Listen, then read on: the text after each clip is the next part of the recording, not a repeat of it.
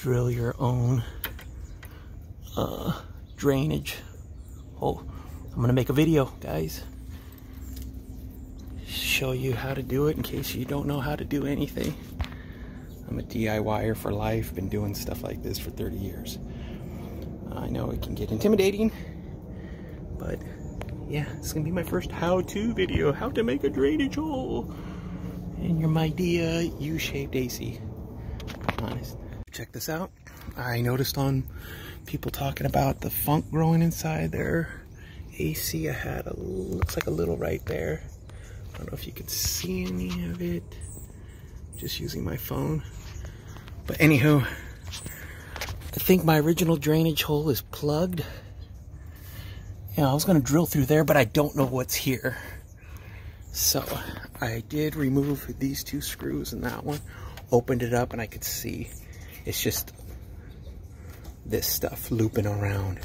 So there is a gap. So I drilled up originally, and then I halfway through, and then I started coming in at an angle so I could just nick it, not puncture on up.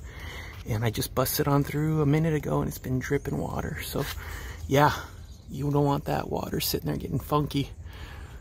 I took care of it myself, honest. No more drip, straight drain onto a plant and a succulent. Oh man, yeah, this is a must do. Drill your own drain. A little bit of bleach, just in case there's any molds or anything in there. I'm just gonna spray it around here at the bottom. I'm seeing it come straight out, so a little ounce of prevention. And this is all based off of a Facebook user group conversation about this. So I'm actually gonna fill this up. Oops, I should probably move this plant. Oops, getting all that bleach water. Cool. So after I let this dry, then I'm gonna put a little paint in there, prevent some rust. What I'm gonna do is just hit it up with a little paint, just to prevent it from rusting.